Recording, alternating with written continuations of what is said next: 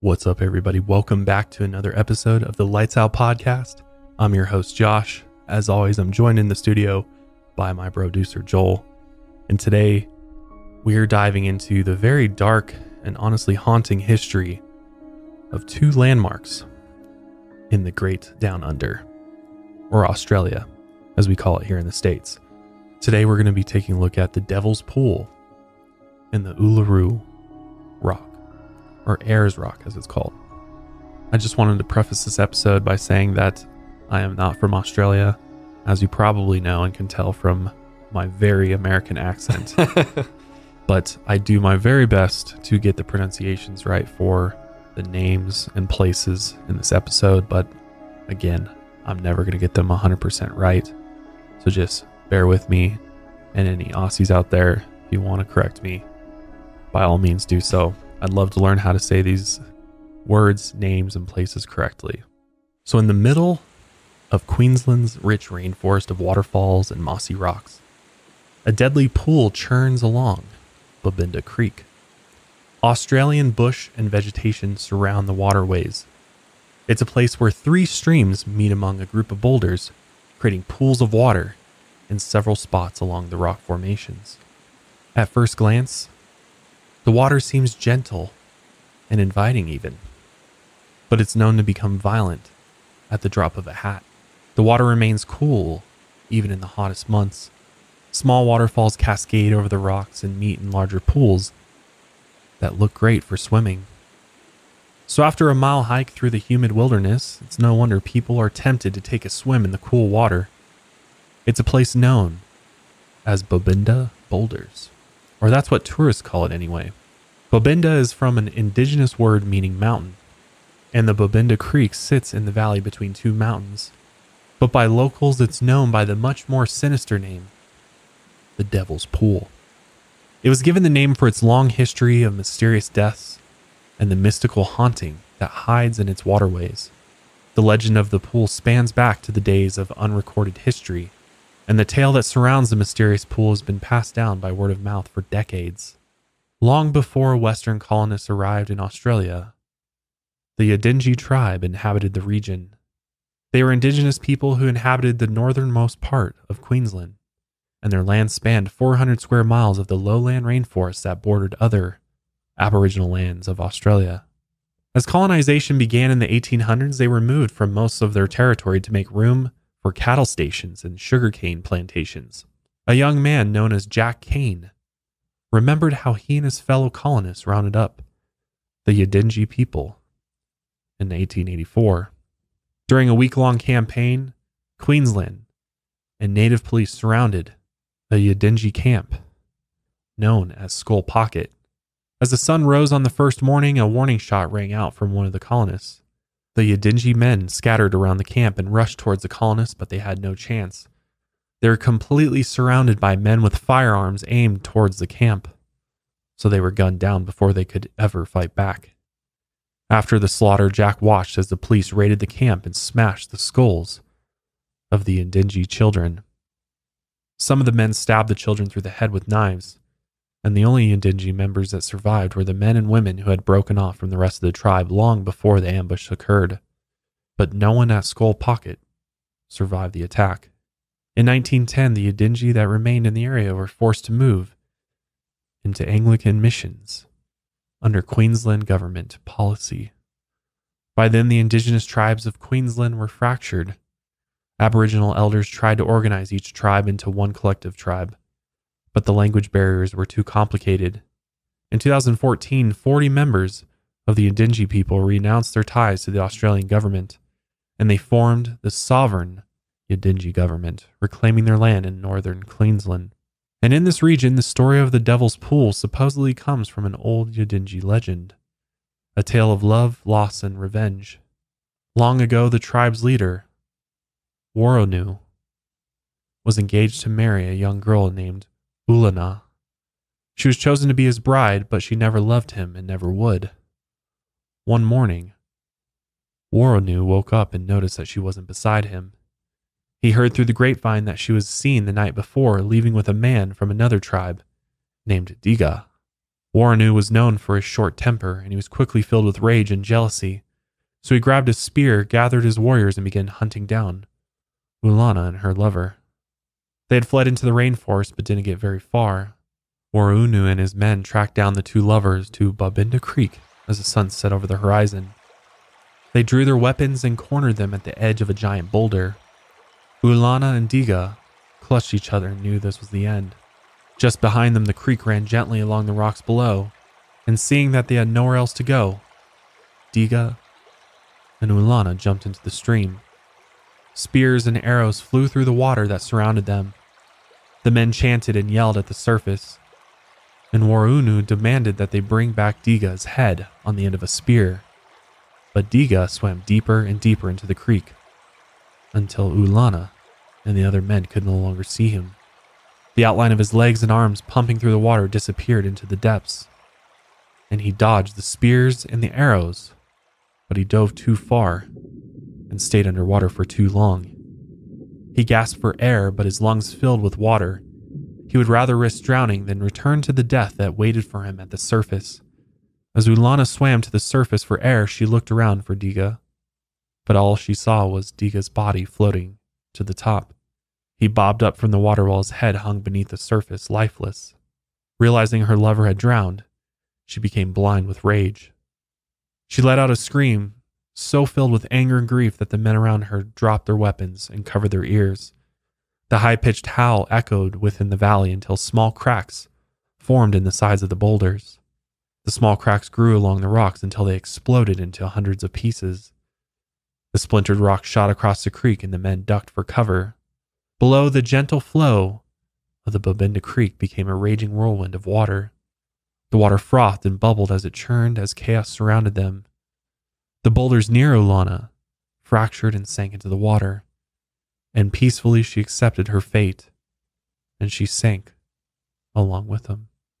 As she fell into the depths, the last thing the men could see was her beautiful face, just before it disappeared into the violent white water.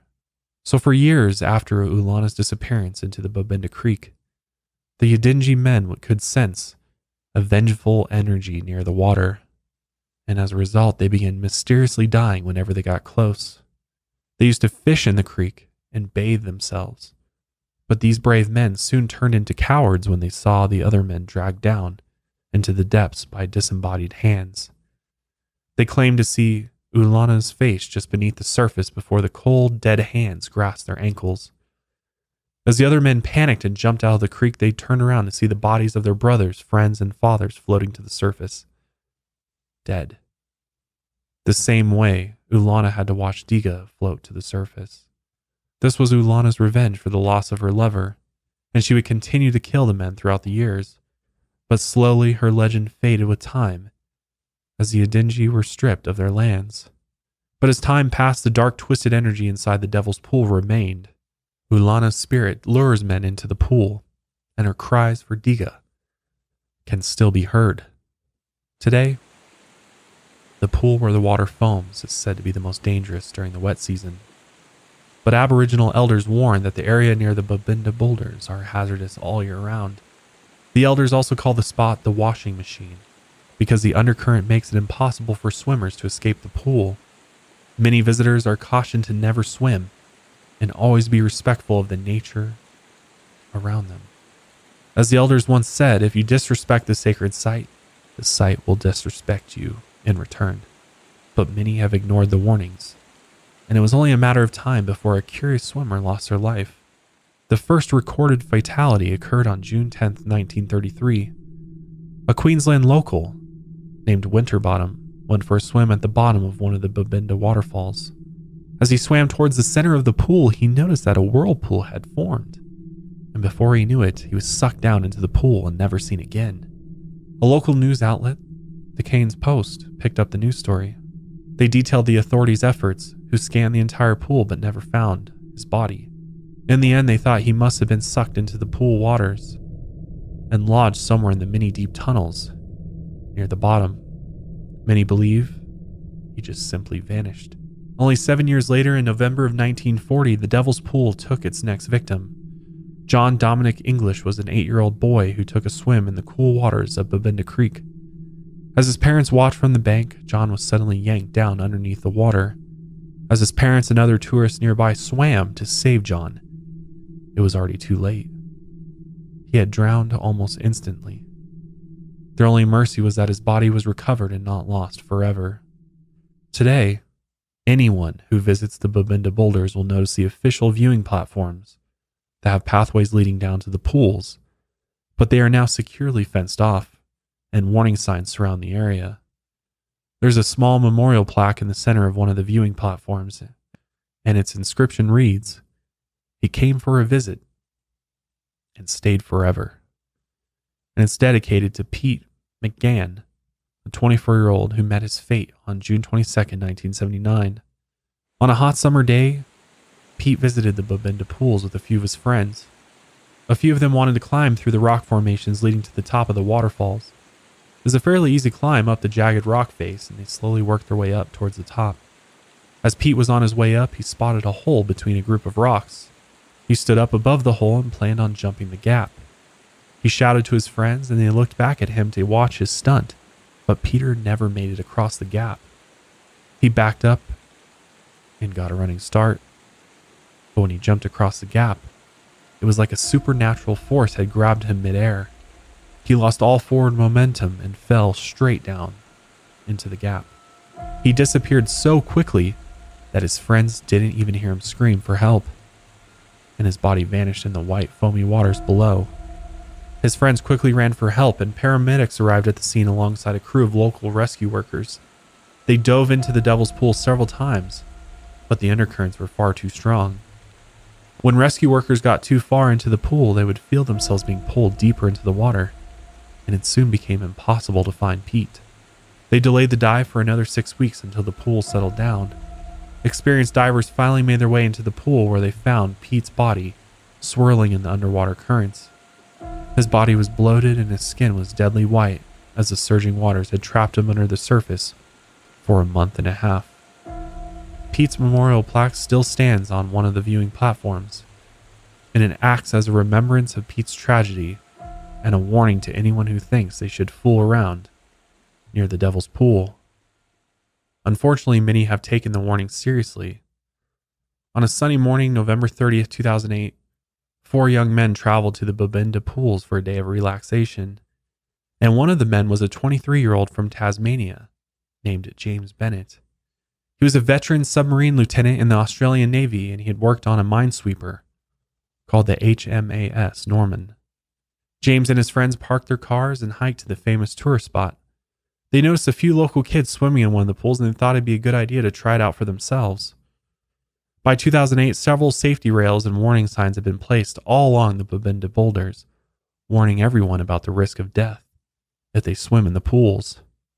But as most of us do, that won't happen to me. James and his friends hopped the safety rails and ignored the signs. They thought if little kids could swim in the pools, then they could easily handle it.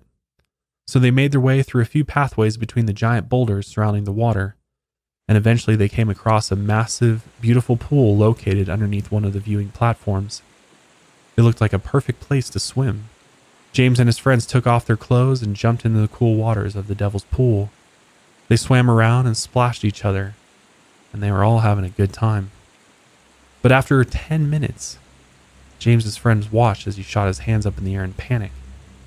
With a frightful look across his face, he cried out in terror. His friends watched as something or someone dragged James straight downwards into the deep. His head and hands vanished underneath the surface. At first, his friends thought he was just messing around, but then he knew something was seriously wrong when James's hands reappeared at the surface. They thrashed around the water, grabbing at the air, like James was trying to reach for something to hold on to. They watched as James struggled just beneath the water. He was only a few feet below the surface, but for some reason he couldn't swim up. Something was holding him down beneath the water, but they couldn't see what it was. In fear of being dragged down along with him, his friends jumped out of the water and began searching for anything they could help rescue him. They tore off branches from nearby trees and tried hanging them out over the water so that James could grab a hold onto them. But it was no use, as James had already disappeared into the depths. Nothing was left besides a small wake where he had been thrashing his arms. When authorities asked James's friends what had happened, all they could say was that he was pulled down in the water by an invisible force, and that they couldn't explain it any further. After the death of James Bennett, local authorities officially declared the Babinda pools a no-go zone, and they forbid anyone from swimming in the waters. But just like before, the warnings and safety rails weren't going to stop people from testing their luck. What's even worse is that some of the deaths at Devil's Pool have been caused even when people have followed the safety precautions. In one reported case, a couple visited the Babinda pools during a heavy rainstorm. The rain that fell had built up a surge of water for several miles up the creek. These rainstorms could add several feet of water to the already dangerous undercurrents. The couple found a place at one of the lower walkways where they asked one of the volunteer lifeguards to take their picture. As they handed over the camera and got into position, this surge of stormwater blasted over the boulders below. A massive burst of water sliced across the walkway, knocking the man and woman into the Devil's Pool. They tried to grab onto the rock beneath them, but it was too slippery to hold on to, and the current dragged them towards the whirlpool. The lifeguard immediately dropped the camera and dove in after them. The dangerous vortex was much larger than usual from the extra stormwater, but through the torrent he managed to find the woman and bring her back to safety. Unfortunately for the other man, though, he never resurfaced. The current had sucked him into the vortex and killed him within minutes. This wouldn't be the last time storm flooding would claim a victim. Several others have been killed by the surging waters. It's as if Ulana's reach extends beyond the pool when she can no longer contain her vengeance. Another story involves an unnamed 15-year-old schoolboy from a nearby district. His class had visited the pools for a field trip one day, since the area is known for its unique geography. But like a typical 15-year-old boy, he decided to cause some trouble. He had spent most of the day littering along the trails, drawing small graffiti across the warning signs and hopping over guardrails. The whirlpool churned down below, almost as if the spirit of the Babinda pools became angry with the boy. And soon, the words of the elders would become true. If you disrespect the sacred site, the site will disrespect you. The last straw was when the boy decided to kick the memorial plaque dedicated to Pete McGann, and his fate was sealed. Soon after kicking the plaque, he was fooling around on the wrong side of one of the guardrails when he slipped on a track of mud. He ended up sliding all the way down the side of the muddy bank towards one of the pools. Its water looked like a washing machine at full force. Large waves crowded at the edges and a vortex twisted at its core. In a heartbeat, the boy's body slid down the muddy bank. His fingernails sank into the mud as he tried to stop himself, but it was no use, and he plunged straight into the pool and vanished into the white, frothy waters.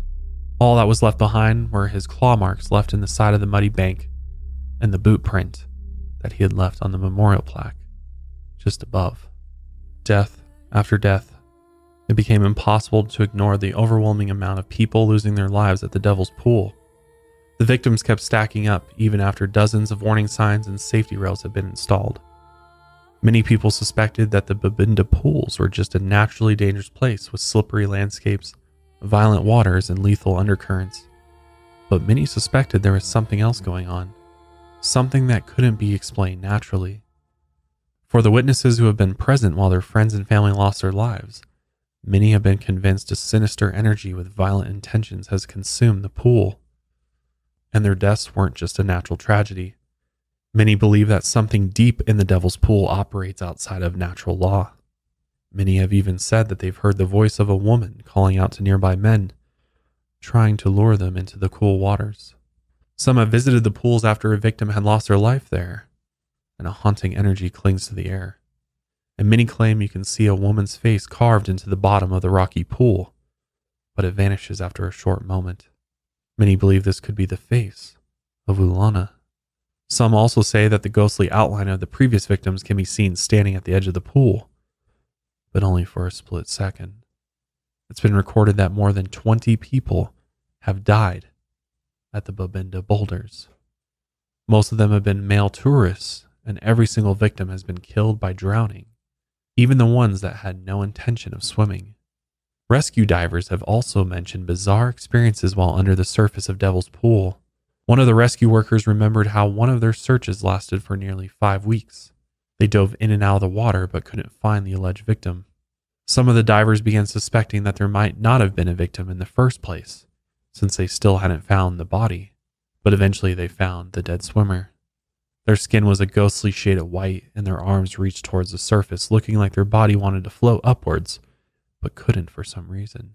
When the divers got closer to the body, it was hard to see why the body was trapped, but they could all feel the infamous force pulling them down towards the bottom. When they inspected the body, they noticed the victim's feet had been caught in a slew of rocks and foliage. As they fought against the downward current, the rescuers hacked away at the underwater plants and pushed the stones away from the victim's feet. After a day of work, the body still wouldn't budge. Exhausted from their work and fighting the current all day, the rescue divers called it quits, at least for now. When they got back to the surface, they would agree that they would come back and try again. On the third attempt, rescuers gathered at the pool and began gearing up for their dive, when suddenly they heard a gentle disturbance out in the water, and a few ripples moved away from the center of the pool. There they saw the white, bloated body, and it had appeared at the surface by itself. It was as if the Devil's Pool decided to finally let go of its victim after 5 weeks of trapping them there. Dead bodies getting trapped in the pools was a common occurrence. Other dead bodies have been found twirling around in the undercurrents. It was so common that many believe that the victim count is actually much higher than 20.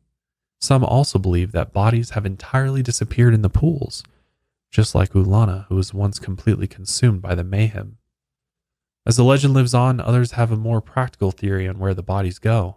When tourists visit the Babinda boulders, Australian locals are quick to tell the tragic story of Ulana and the fate of her lover, and many warn tourists about the mystical energy that resides there.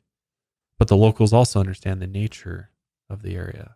There are enough currents and crevices down in the water where bodies could become trapped.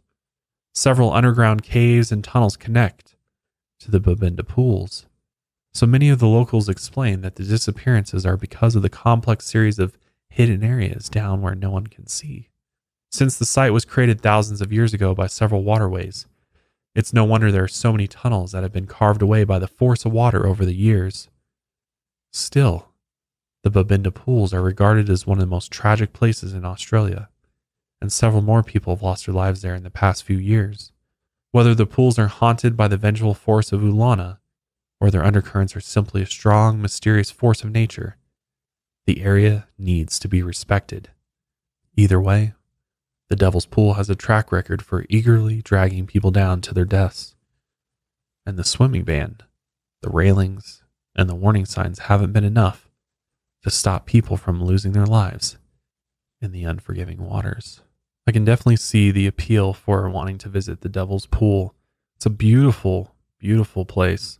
The water is very, very clear, looks inviting, but man, does that sound scary to actually go down into the water.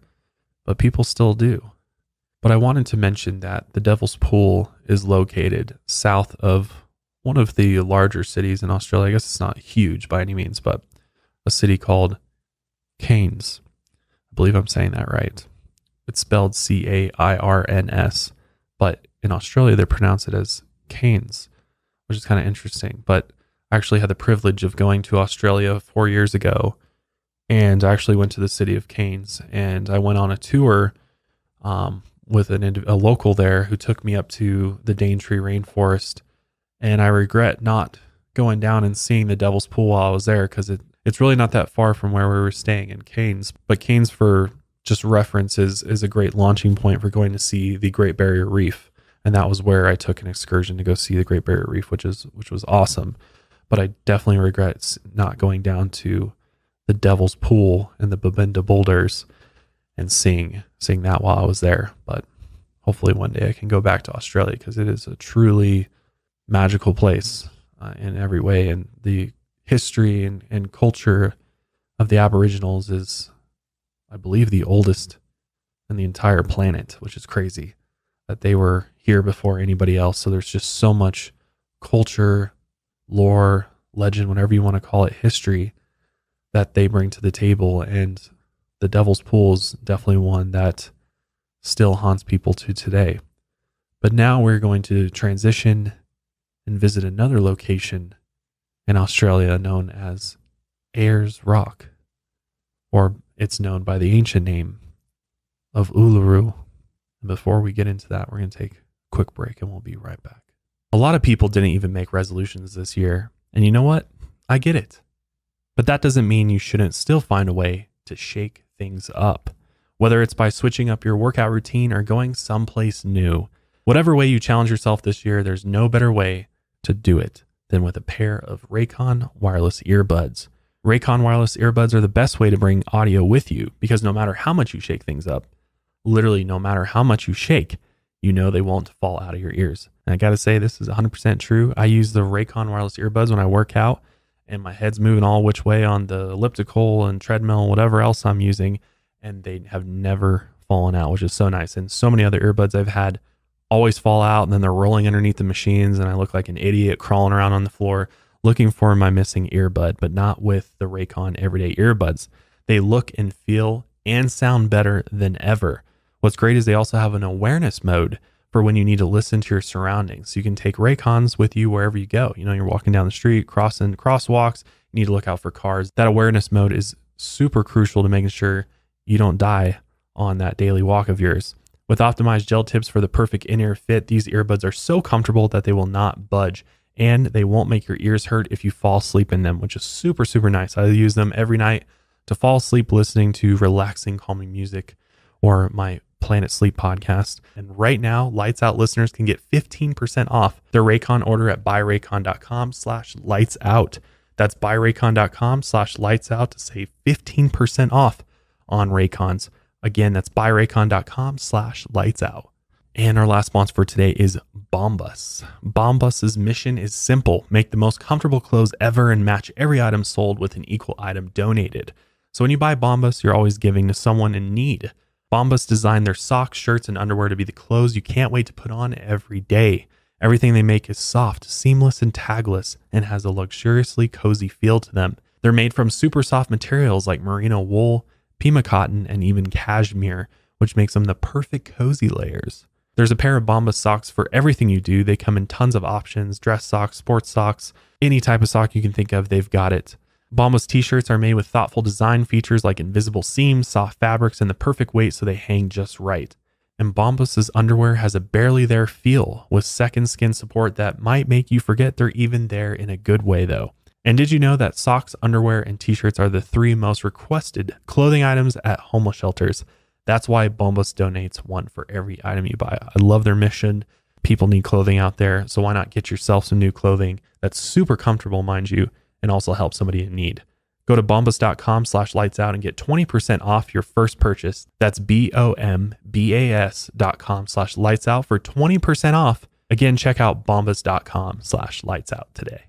So the next cursed legend of Australia that we're going to talk about takes us to the heart of the outback, way out in the middle of nowhere in Australia is a rock formation known as Ayers Rock, but it mostly goes by the ancient name of Uluru. This massive red rock formation is taller than the Eiffel Tower at 1,142 feet and has a perimeter of almost 6 miles around.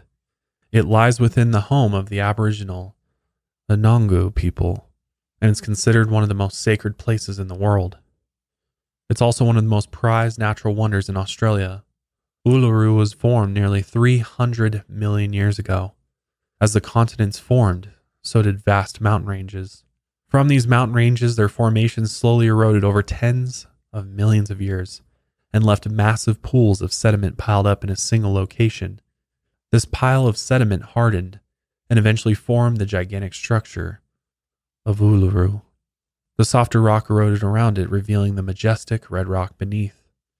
But despite its beauty and awe, many claim that a curse has taken control of the area, and this curse is somehow connected to its ancestral past. According to the Anangu legend, their story tells a different tale of how the natural wonder was created. In the beginning, the world was nothing. It wasn't until the creator beings arrived that they began adding the elements of life. Then came people, plants, and animals, and eventually they formed the landscape as we see it today. They believe Anangu land is still inhabited by the spirits of these ancestral creators. As for Uluru, Several different ancestral stories explain how the rock formation came to be. One says that Uluru was built by two boys playing in the mud after the rain during the creation period. This explains the streaks and cracks in the rock formation. When they finished playing, they traveled across the land and eventually rested on top of Mount Connor, where their bodies turned into boulders. Other stories tell of giant snake-like beings that battled on top of Uluru, leaving behind scars on the rock's surface.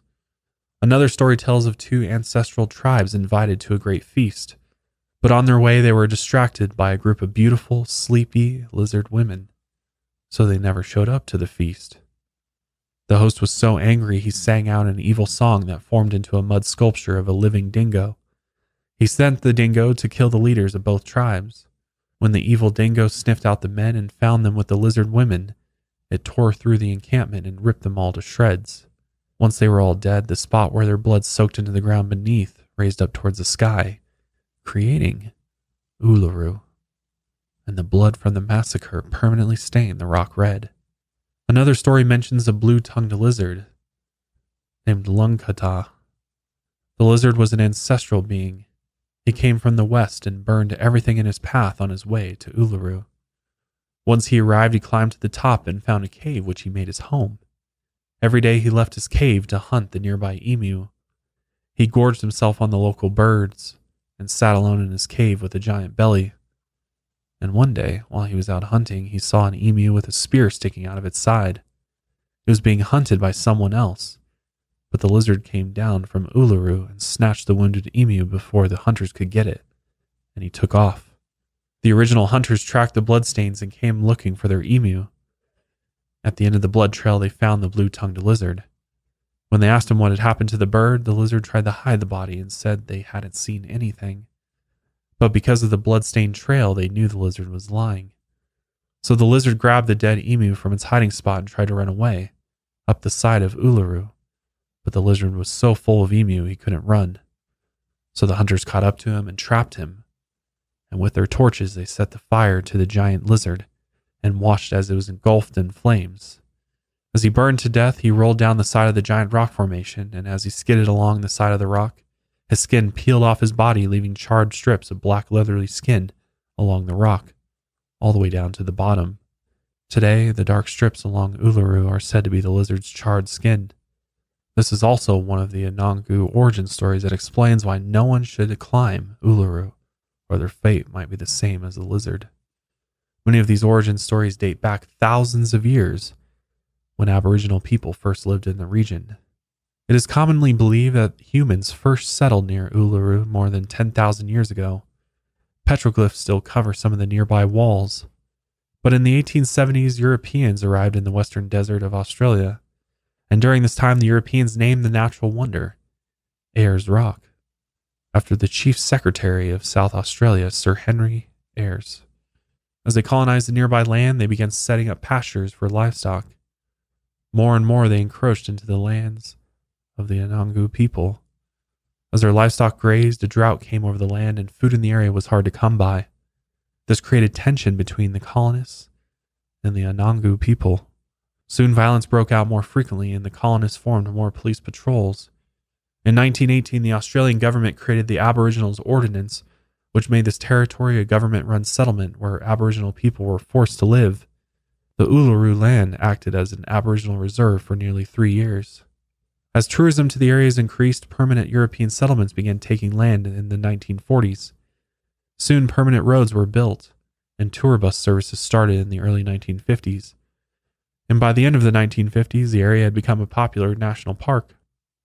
The first motel leases had been granted, and they constructed an airstrip to the northern side of Uluru. As more tourists flooded in, a chain was drilled into the rock formation to help tourists climb Uluru in 1963. It wasn't until 1985 that the Australian government finally returned ownership of Uluru to the Aboriginal people, but under one condition. The Anangu people had to lease the land back to the government for 99 years so that it could be a national park.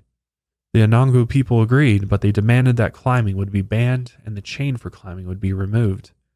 Prime Minister Bob Hawke initially agreed but later broke his promise. The Anangu people never climb Uluru because it is seen as a sacred place, But of course, that didn't stop tourists from climbing it for decades. In 2005, they installed a warning on the visitor's guide suggesting to respect the law and the culture of the Anangu people. And just like the warnings at the Devil's Pool, people disregarded the signs. After they began recording attendance, at least 37 people have reportedly died while climbing. Some of the deaths were accidents, like people slipping or being careless, but others believe that the cursed energy that remains from the tail of the blue-tongued lizard has an effect on climbers. Not only that, but people began disrespecting the site. In 2010 alone, visitors were caught hitting golf balls off the top of the monument and taking off their clothes while running around naked. And more tourists began plunging down the sides of Uluru to their deaths. In 2017, the National Park Board finally voted unanimously to forbid the climbing of Uluru. And when people heard the news, there was a surge in climbers and visitors before the ban was announced. It wasn't until October 26, 2019, that the chain for climbing was finally removed. The Anangu have also requested that visitors do not take photographs in certain areas of Uluru. There are sex-specific ceremonies that take place near the rock formation, and they are forbidden to be seen by the opposite sex, even if it's only in a photograph. These traditions come from Jekerpa beliefs known as the dreaming. These ceremonies deal with the time when the land of Uluru was inhabited by ancestral figures. This was a time known as Everywin. It holds a complex of meanings, and their rituals have a special place in Aboriginal spirituality. These creation stories are inherited through Anangu culture, and they are passed down from generation to generation. Some are protected by specific households, others belong only to men or only to women, and they are seen as a rite of passage. So if one of them accidentally saw these sacred locations on Uluru, even if it's only a photograph, it's believed that terrible things could happen to them.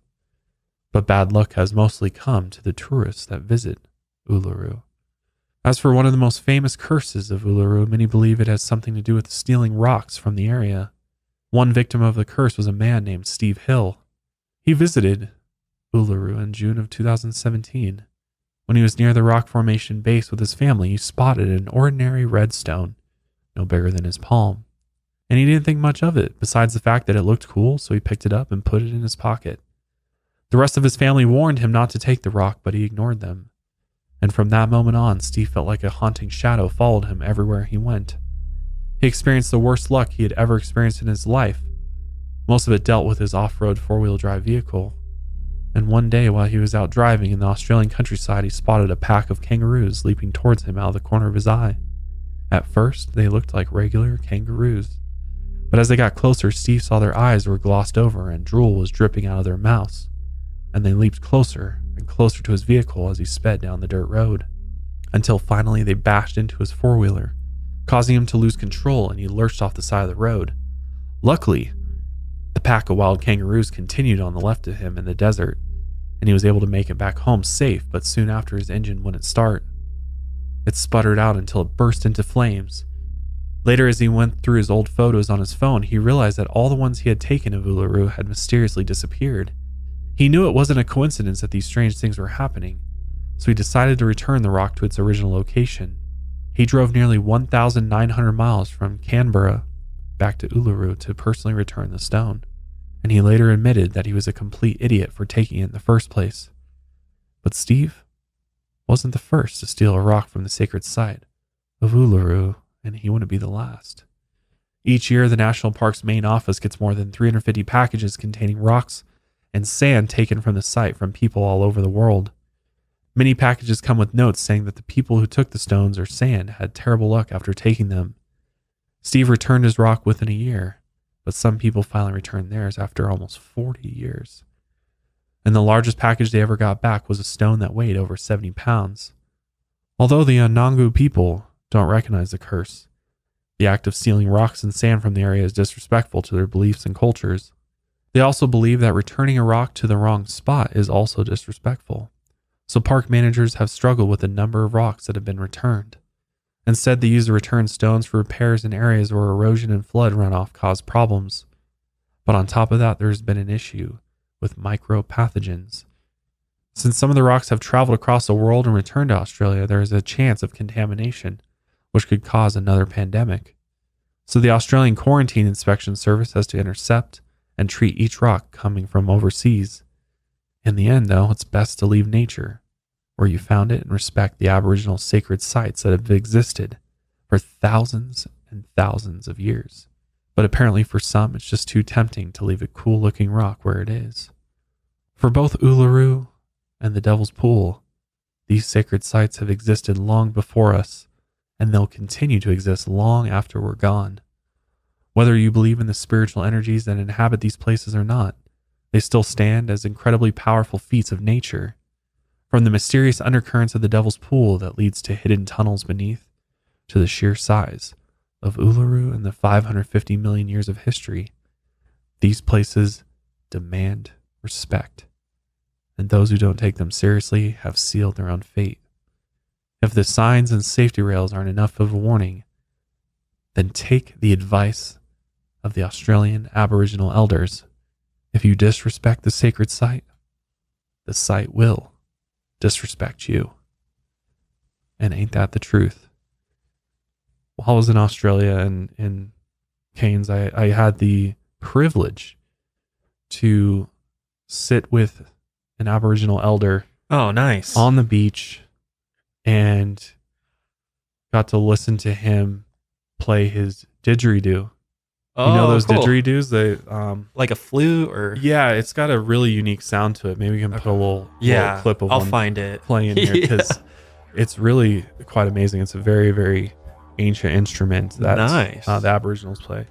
But the Aboriginals are some of the most fascinating people on the planet, and just they were literally here before anybody else. Like, they are the oldest civilization on the face of the planet. Wow. Like, their history goes back far more than any other group of individuals or culture I believe that's ever walked this earth, which is really cool. It just shows you how much history there is and how they were here since creation. Wow. Like, their stories go all the way back to the creation of the planet. And it's interesting because there's a lot of references to alien like creatures. These ancestral beings were like star people that they believe they came from the stars. They must be so knowledgeable, right? All the stuff they see. And I mean, it's crazy because a lot of people just kind of, I feel like, don't give these cultures and these indigenous peoples the respect that they deserve. Like, these indigenous peoples were here way before any of our ancestors were. Like, they were here millions of years potentially.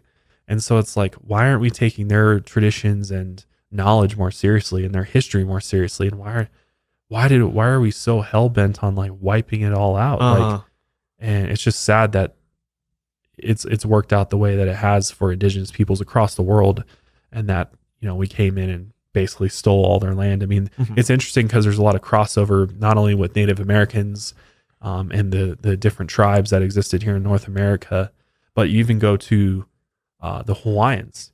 Hawaiians have very similar stories, and there's I can't remember the exact name of the beach, and there might be several beaches, but it's the same type of thing. They tell you not to take a rock or a stone from that, and we went to it before, and I know that Kendall and I talked about, make sure we don't take any of the rocks here because people send them back because bad things happen to them if you take it. Oh, smart of you guys. You're not chancing anything. Yeah, exactly. It's like, no way. It's like, I think you have to respect these sacred sites, and there is something more going on here than just folklore and stories and whatever. You know, people like to dismiss and be skeptical of it and just be like, you know, they're just, you know, uneducated. They don't know what they're talking about. They don't know science and this and that. But it's like, it's far more complex than that. And I don't think science can explain everything. Science doesn't know the answers to all the mysteries of the universe and doesn't understand the mysteries of these sacred sites, or science can't explain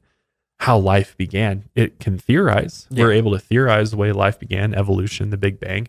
But for all we know, one of these ancient cultures, maybe they were there when, you know, maybe what stories they tell us are in fact true. So I just find it all very just special. And it's something that I love talking about ancient cultures and especially indigenous people, because I have a lot of respect for them. I've met a number of elders in different indigenous cultures and tribes and things like that. And I always find their stories so fascinating because it's like so much more exciting than like our history, you know, just like, it's just like, cool. We like traveled across the Mayflowers, you know, like I'm just giving a rough example. It's like, cool. Well, like I feel like the indigenous people were in touch with this supernatural power or spiritual. The spirituality of indigenous peoples is something that is, you can't discount it and you can't just write it off as, I feel like they understand the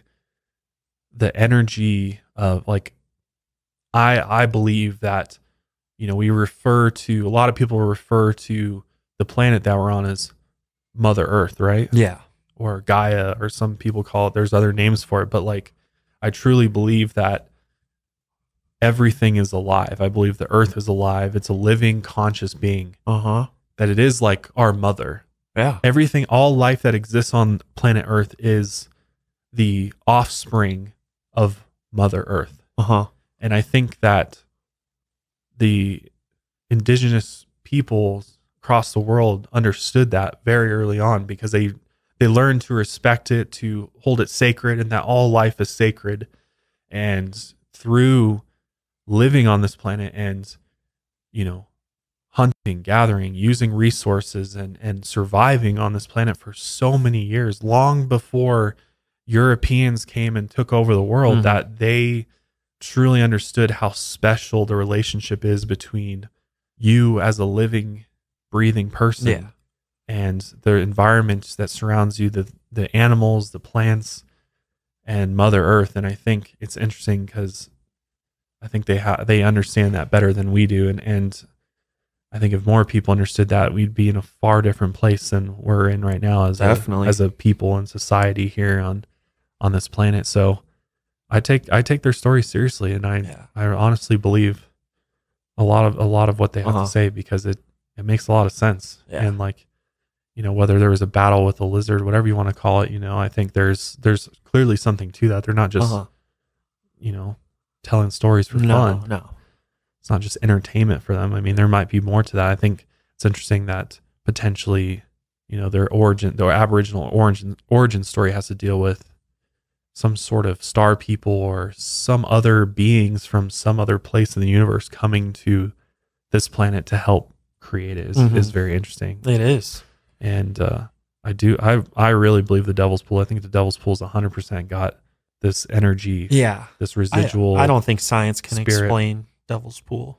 Yeah, I mean, the skeptics would say, you know, it's just the undercurrents of the pool, and it's the natural thing going on there. But it's like, sure, you could say that about anything. Now you can say anything's a natural thing, and sure, there might be explanations of there's crevices in the rocks you could get stuck in, and maybe that's part of some of the reasons people died, but it doesn't explain all of them. All of it, right? Yeah. So you have to wonder, like, there could be something that no one has really even thought of going on there, and the fact that so many men have died there is very interesting. There's a connection with that, seems. Right.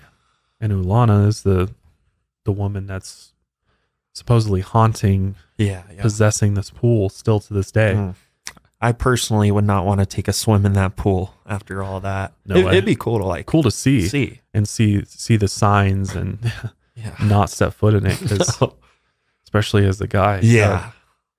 But it's interesting that there's these sites and landmarks across the world where strange things happen, and there's some paranormal element to it that provides honestly more explanation oftentimes than anything scientific can. And I just am so fascinated by it, and I hope you are too. And definitely let us know what other places like Devil's Pool, Babinda Boulders, and Uluru, and others out there, and maybe there's some others in Australia that I'm missing. I'd love to know, but I'd love to cover more natural landmarks that have paranormal stories to it. Well, I know recently on Mile Higher, you guys covered the Alaskan Triangle and some other locations that have similarities to this type of power going on.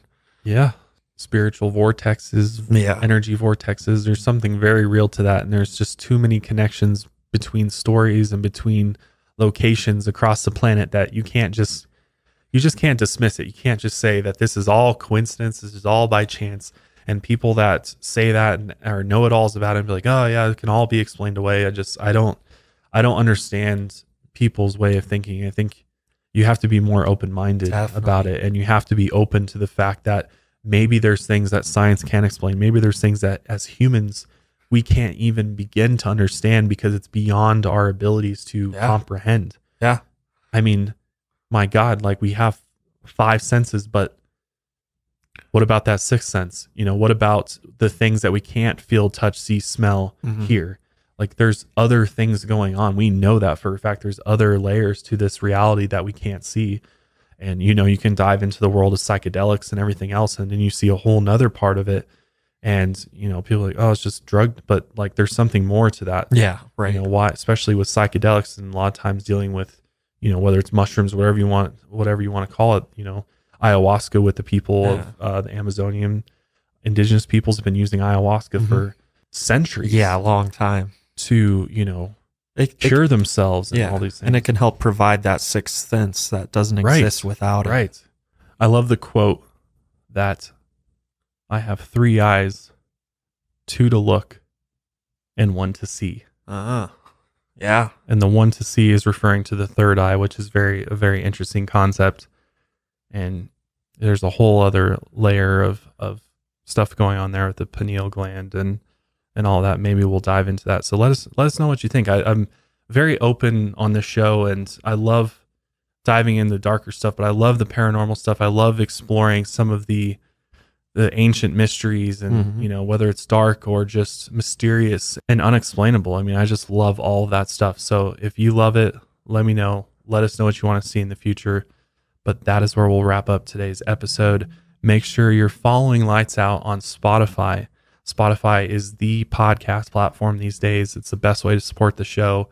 Even if you don't want to watch the show or listen to the show on Spotify, just go over there, hit follow. It really helps us out. YouTube's also great too. Joel puts a ton of work into overlay and creating the visual experience for you. So always, it's awesome that he spends so much time on it. And, you know, for those of you that are maybe listening on Apple Podcasts, maybe pop over to Spotify or check us out on YouTube so you can actually see the things that we talk about, because it's definitely worthwhile. Yeah. And thank you everyone for always your kind feedback and supporting the show. Yeah. Leave us ratings, reviews. We're always open to both positive and negative. You know, we're always looking to make the show better and how we can make this a better experience for you as a listener and viewer. And also, just one other side note, I know a lot of you have been asking where merch is, and merch is currently in the process of, we're moving it internally into our company here to make it way better, way bigger than ever. So hang tight. We'll have merch back hopefully here soon in the next month or so. Working very hard to bring that back with some really cool stuff. But thanks again for joining us on Lights Out, and I will see you guys next time. Until then, Lights Out. Hey, everybody.